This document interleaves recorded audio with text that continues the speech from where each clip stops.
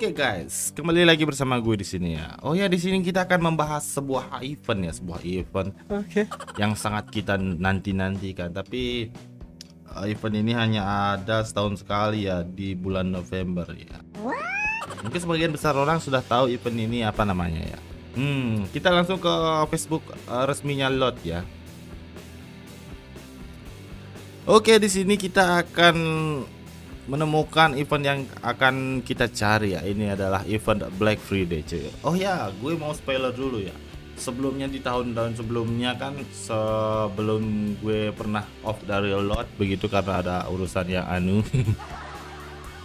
event ini menjual gini cuy, menjual meta bintang 6 gitu kan, meta bintang 6 seharga 10.000 diamond gitu. Sangat membantu sekali untuk para player yang nggak bisa RC ataupun low VIP gitu. Dengan 10.000 diamond dia bisa mendapatkan meta bintang 6 cuy, dan material lainnya di Han. Kita akan melihat apa itu Han. Kalau kalian nggak tahu, kita akan langsung ke Han ya.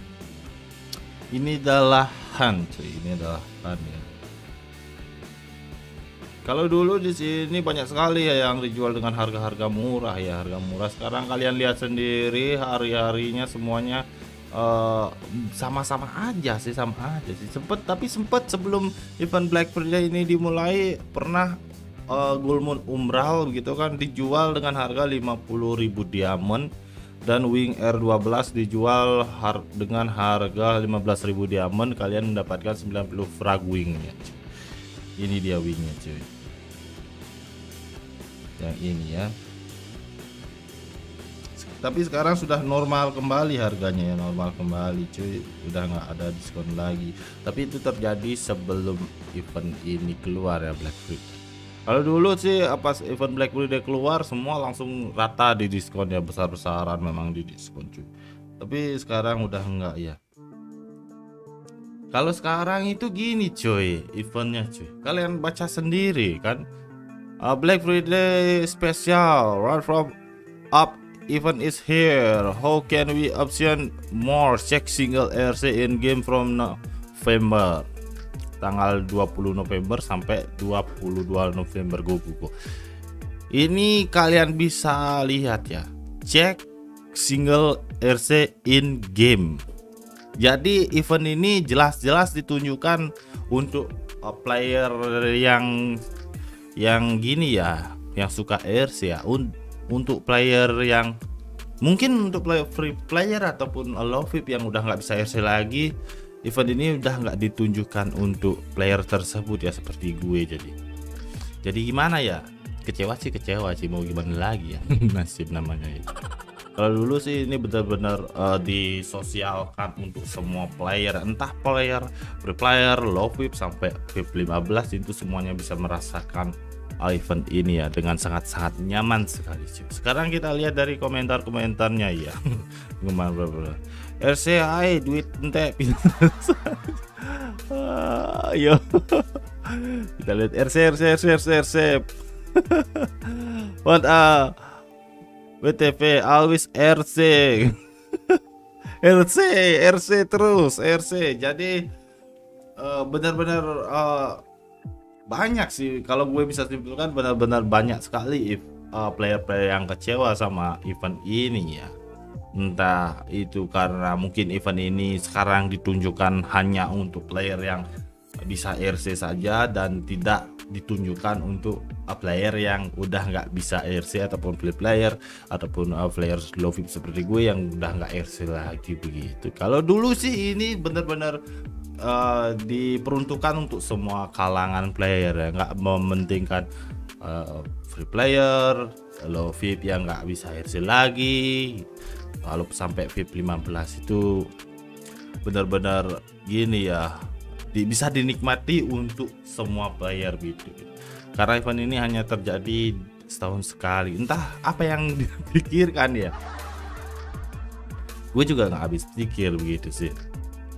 Tapi saat video ini dibuat ya, ini dibuat pada tanggal 20 ya, pas event ini keluar ya, begitu cuy.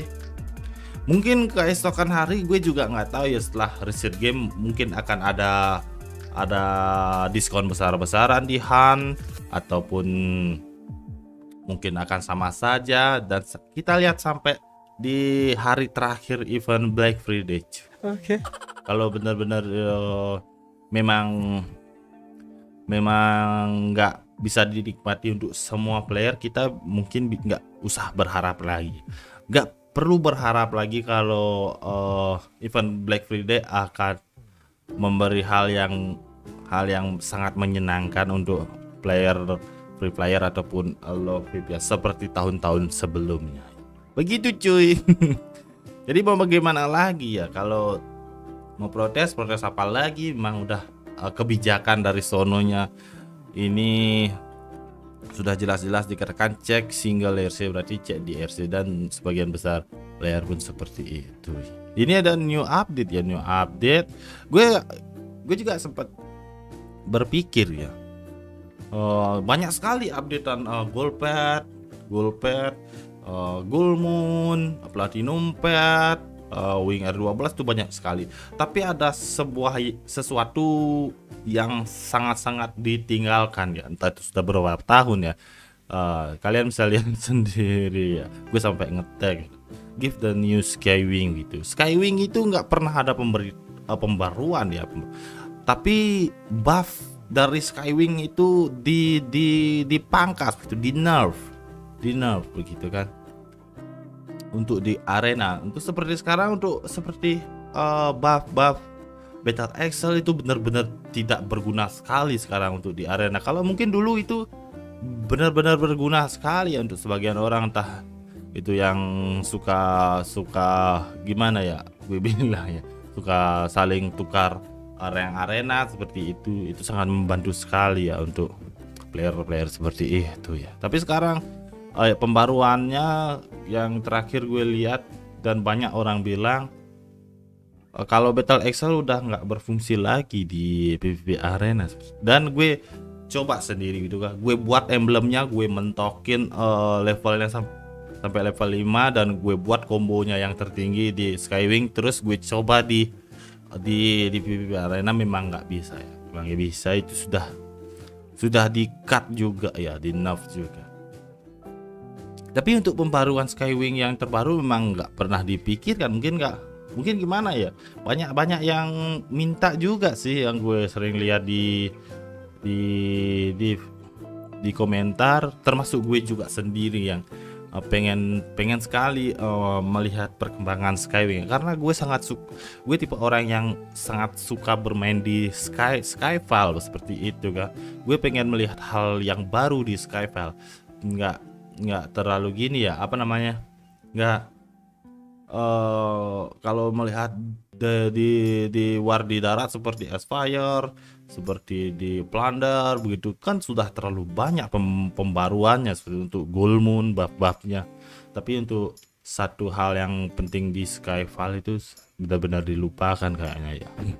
Walaupun ku sudah sering-sering komentar membahas pembaruan Skywing di setiap updatean seperti ini. Oke, dan kalian lihat sendiri untuk Black Friday mungkin ini gue nggak tahu juga ya untuk kedepannya ya. Kalau misalnya sekarang sudah benar-benar nggak ada yang bisa diharapkan di HAN. Untuk hari esok gue nggak tahu apakah akan ada diskon besar-besaran di HAN seperti tahun-tahun sebelumnya. Tapi gue sangat berharap sekali sih kalau di tanggal berikutnya dan hari terakhirnya itu benar-benar bisa membantu untuk free player dan low VIP yang nggak bisa RC lagi. Dan gimana ya, biar seperti sebelumnya semua bisa menikmati Black Friday, karena event ini hanya ada setahun sekali ya. Semoga ya.